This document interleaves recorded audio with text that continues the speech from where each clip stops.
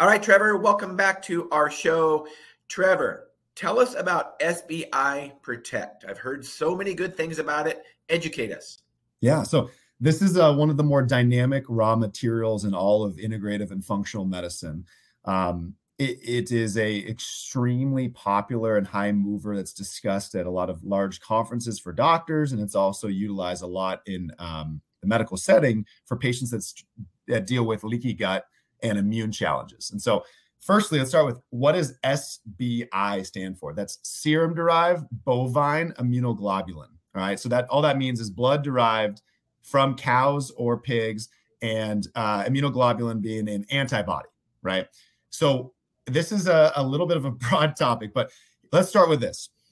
When a baby is born and a baby nurses from a mother, the baby receives colostrum, right? And the mother produces colostrum to pass immunity and growth factors to the baby, right? And so a baby in that moment begins to create an immune system that lines the intestinal tract that's primarily IgG. IgG is an antibody, and it is 80% of our human antibodies are IgG, right? So you start to develop the architecture in the intestines for a baby, and that's how a mother can pass immunity on.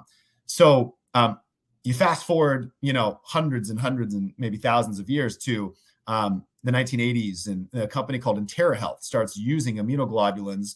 And what they're doing is extracting it from animals, from their blood, not from the dairy canal where colostrum is produced.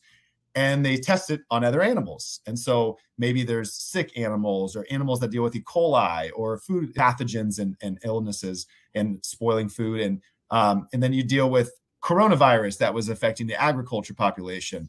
And you notice the cows and the pigs and the animals, chickens, they grew significantly bigger, and they were healthier, and they had dealt with less disease. And so then they moved on from that raw material to humans. And so they started looking at, okay, what's the mechanism? What does an antibody do?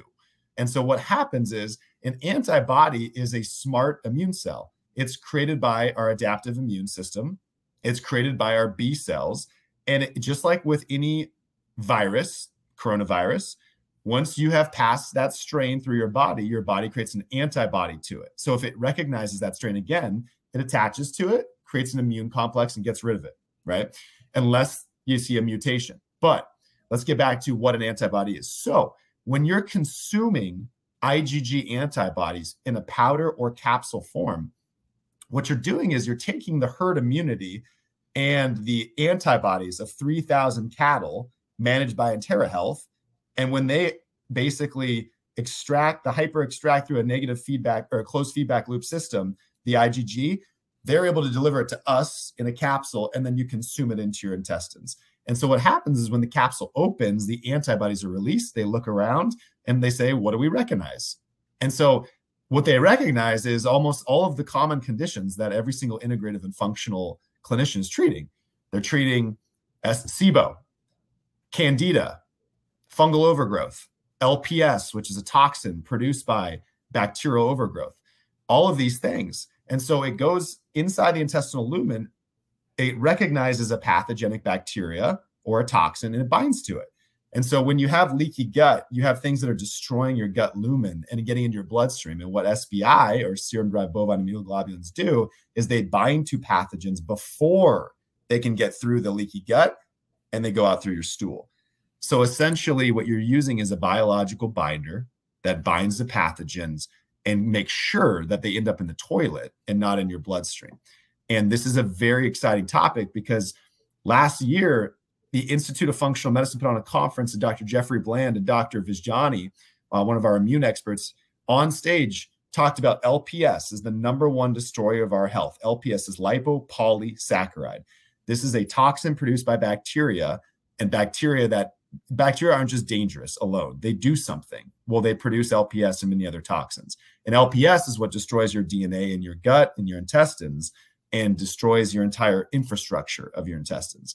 So there's only one thing that binds to LPS that has been proven to bind to LPS and many other things, which is immunoglobulins, SBI. And that is a #1 raw material, immunolin. It's not just any immunoglobulin. It's not like, hey, I use colostrum. No, it's the exact raw material, immunolin, on the nutrition label. So you're leveraging 57 clinical trials that have been done on IBS and IBD for removing pathogens that cause intestinal challenges and in turn, immune challenges, because 70–80% of our immune cells are lining that intestinal tissue. So it's a robust topic, but it is used as a clear the slate, a remover of many different pathogens and toxins before we start restoring healthy gut immune function. That was a lot of scientific stuff. I love it, Trevor.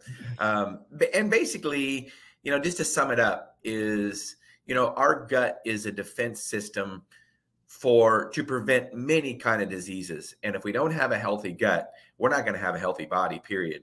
And SBI Protect can help keep our gut healthy. Amen. Yeah, perfect. Thank you so much, Trevor, for that education. Thank you, Shawn.